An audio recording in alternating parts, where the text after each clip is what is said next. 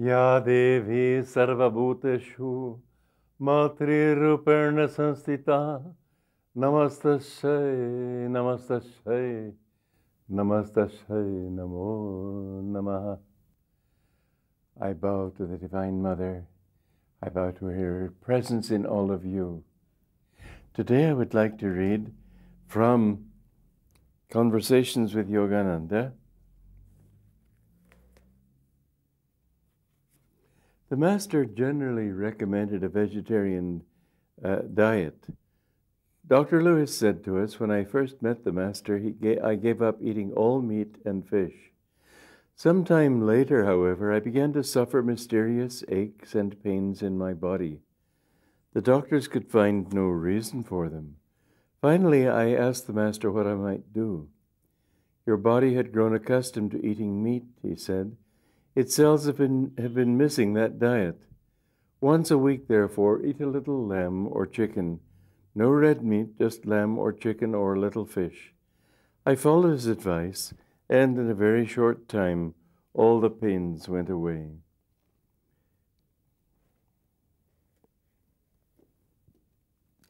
It was very interesting that Master was not a fanatic about anything. He said that in the first generation, he allowed people to eat meat. Then he tried to get them to eat less. And in our generation, when I came, we were supposed to be vegetarian, but he didn't make such a big issue of it. One time, it was actually when he and a group went up to San Francisco during the time that they were founding the UN, the United Nations. And on the way back, they stopped at a restaurant, and the people brought them a chicken a la king with bits of meat in it. I think it was a Chinese dish. Anyway, there was a woman in the group who was very fanatical, not a disciple of his. In a way, yes, in a way, no. I won't bother to explain that anymore. Sort of a student who respected him, but had her own path. Anyway, she was furious, and he went storming into the kitchen, scolded the cooks, and he said to the others, it's not that important. So all he did was just push the meat aside and eat the rest. What he said is, if you do eat meat, don't eat pork and don't eat beef or veal. Don't eat red meats. Pork, he said, is an unclean animal. The sweetness of a ham is due to the pus in it. That's not a very pleasant thought, but that's what he said. Beef, he said he had actually gone into the houses where they slaughter these animals and seen them scoop the cancer out of these cows when they'd been killed. And he said that it is not, it makes you more susceptible to cancer, and it's in any way not a wholesome food. So he said, if you eat meat, as I just read, lamb, chicken, a little fish, well, Bengalis practically think of fish as a vegetarian diet. But the truth is that if you can, without making a big fuss of it, eat right. He didn't even like the word vegetarian. He said it smacks of isms. But he said if we have to do it, I think of proper Etarianism, not vegetarianism with all the vegans and all the various ramifications of it. Just eat properly. The thing is, you aren't your diet. You're much more than that. Don't make that an ism of yours, because people who do, they put so much energy into little things that they can't or don't have any left to spare to put them into the more important things. This, however, is very interesting, this story, where Dr. Lewis was getting these aches and pains, and he said it's because your body has grown accustomed to it. So you have also to think in terms of custom and habit and what your body cells have been used to.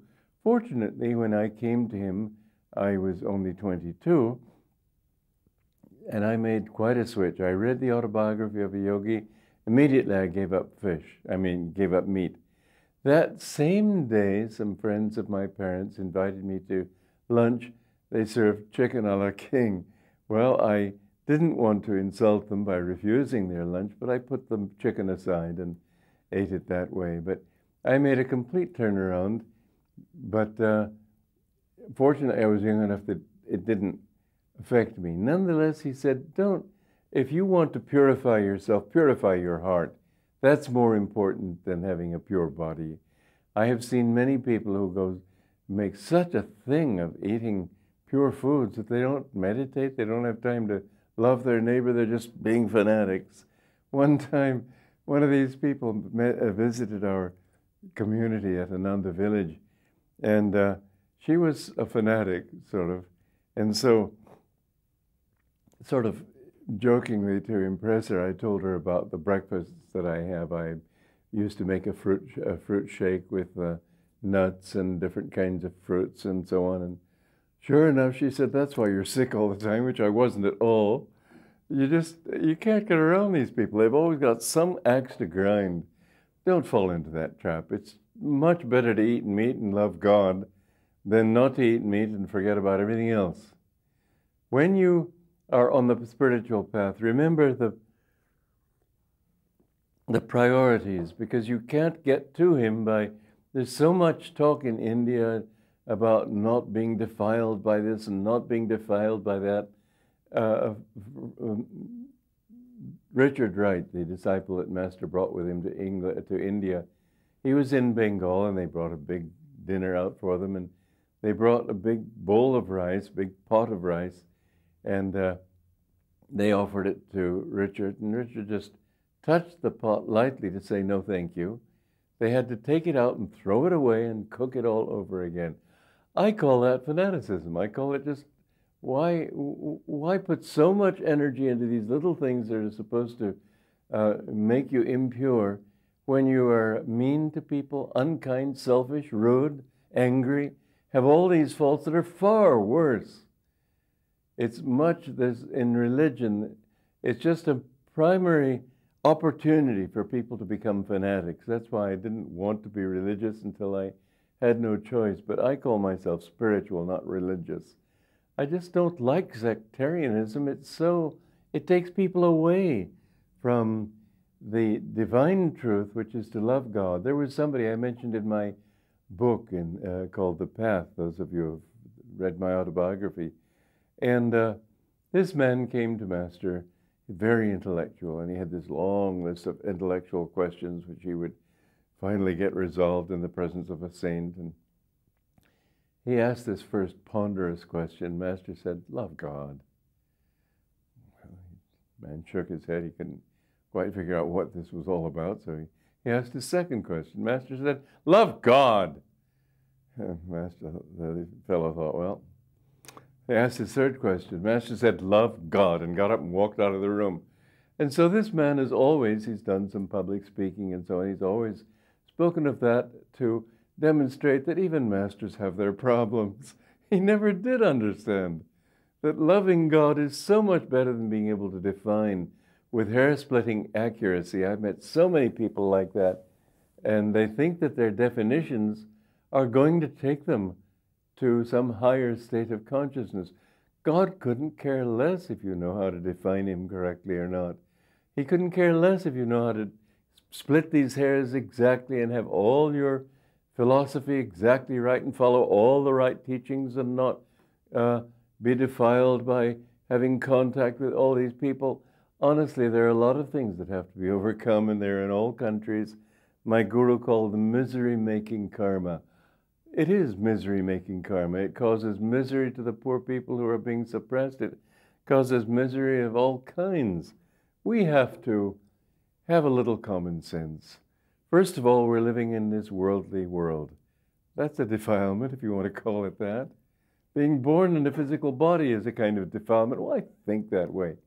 If you love God and are pure in your heart, you can find God even in spite of everything. There was one disciple of Master's, I've mentioned him before in these talks.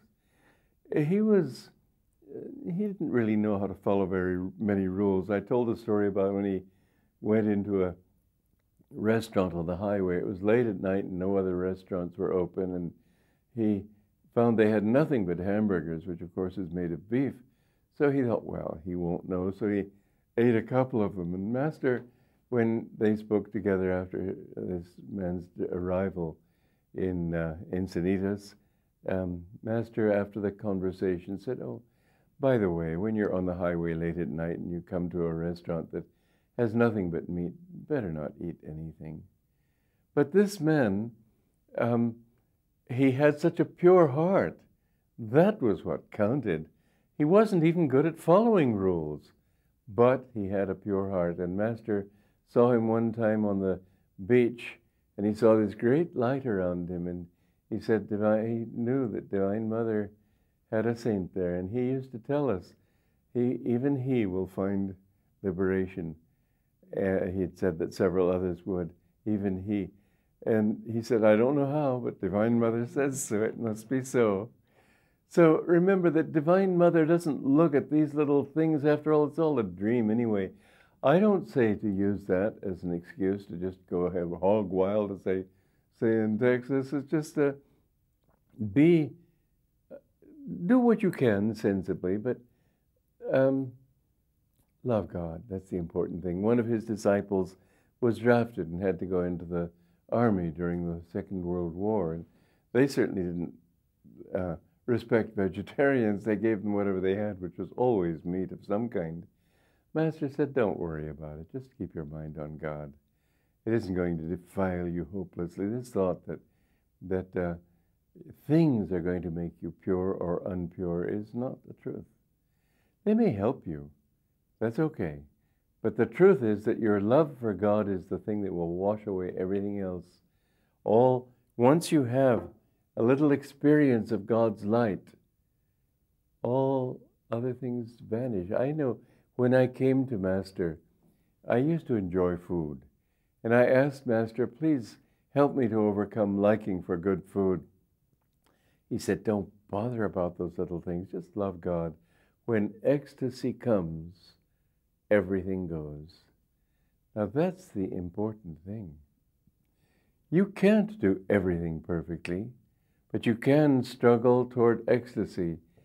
You can't pay off all your karma. It would be impossible.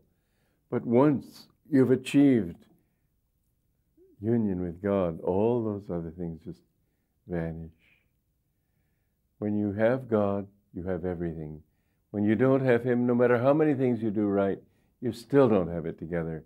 Master used to use the illustration of a castle and the lord of the castle. He said, "Get to know the lord of the castle.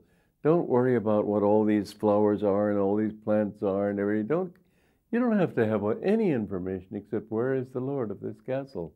How do I find him? Once you know him, he'll take you around and show you everything." In fact, in 1948, it was just less than 2 months before I met Master. In fact, I think I was probably the first disciple who came to him after that. But he had a long samadhi of 48 hours, and it was an unusual kind of samadhi. Divine Mother later said that he was the only one to whom this experience had been given in this way. But he was in this samadhi talking. He would talk in the samadhi, then the Divine Mother would use his voice, and it would sound like a woman's voice. Then he would talk, and then she would talk through him. And in this ecstasy, she took him all over the universe just to show this point, that once you know the Lord of the castle, he'll take you around, he'll show you everything. You can understand everything in its right proportion, too, when you know him. And so he was sort of in his samadhi saying, "Now I see how you do it," and he and she together had a good chuckle over it. But it was a great experience, certainly. And she said to him at that time, I sent you many lemons in the beginning and to test your love for me. Now I'm sending you angels." But this was what Divine Mother was pointing out clearly, perhaps also to help illustrate that simple point that he made. Once you know the Lord, he will take you around. Divine Mother will take you around and show you all these things. You don't have to understand how it works. I know that when I was a little boy, my father told me when I was grown up that it really upset him that I would keep asking him when we were traveling, "Do you have the keys? Do you have your wallet?" He didn't know he didn't need to have me tell him. Here I was 6 years old. It was just my fault. I thought I need to have it all together and to understand it. So I'm coming from that point of thinking that I needed to understand things, and I know now that the universe is perfectly capable of getting along without my help, and so is the world, and so is my life. And I've seen that when I just let him handle things, somehow things work a lot better. And so when people used to ask me in the early years of our community, Ananda, where did I want to take it? What did I see in the future? I said, just let's go day by day. I knew the direction we had to go, but if you think too carefully it's got to go this way or that way, then you're lost. Well, I see by my watch, which I haven't been looking, that I've been talking too long. So please forgive me, and I will sing to you a song instead. Bye-bye.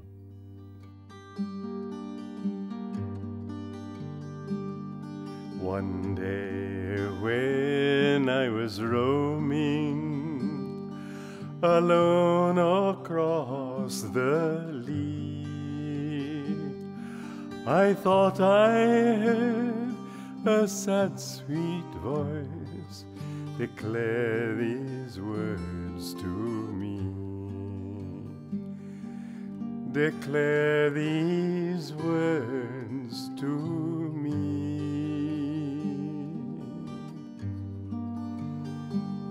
Young man, where are you roaming across this broken land?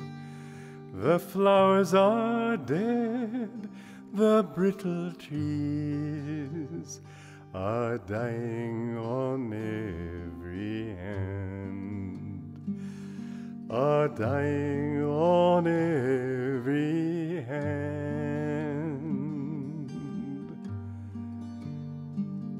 The grass, it has been eaten, the cattle hang their heads. It's many a day in the ruthless sun since they were lastly fed, since they were lastly fed. The farmer, he sits weeping, a life of dreams is spent. His true love shared it to the end. Now their dog howls by their bed. Now their dog howls by her bed.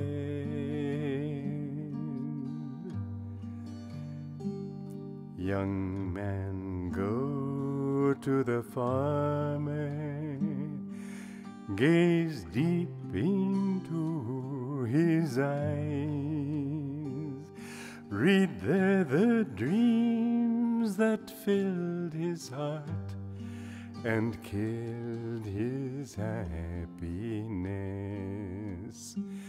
and killed his happiness.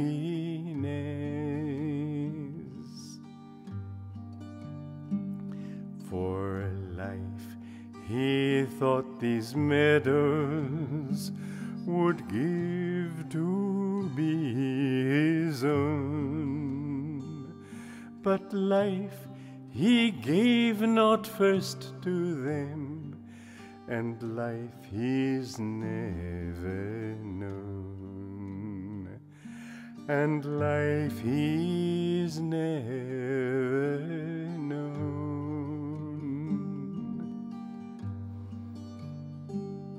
For peace he thought these meadows would give to be his own, but peace he gave not first to them, and peace he's never known, and peace he's never known.